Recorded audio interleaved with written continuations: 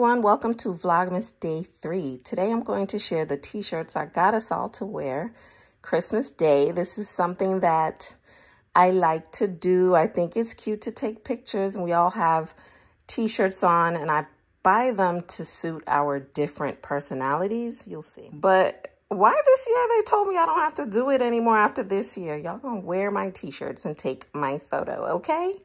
So let's start with the first one. Most likely to ask Santa to define good is my son, Miles, because he will challenge you. What do you mean? What does that mean?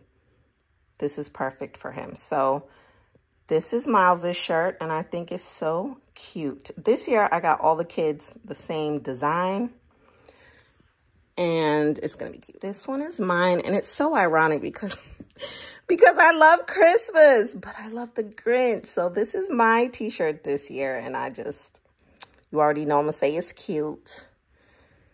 Most likely to peek under the Christmas tree is my daughter, Taylor. And not only does she will shake a gift in a minute. So this is Taylor's shirt. This is William's shirt.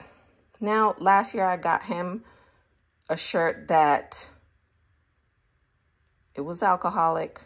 So this year I was like, don't get him another alcoholic shirt, Posh, because you don't want your man out here looking like a lesh. But when I did the questionnaire for December Daily, and it was about eggnog, and his answer was with liquor. So I was like, okay, I guess I'm going to go ahead and get this shirt. And he loves it. So this is Will's shirt.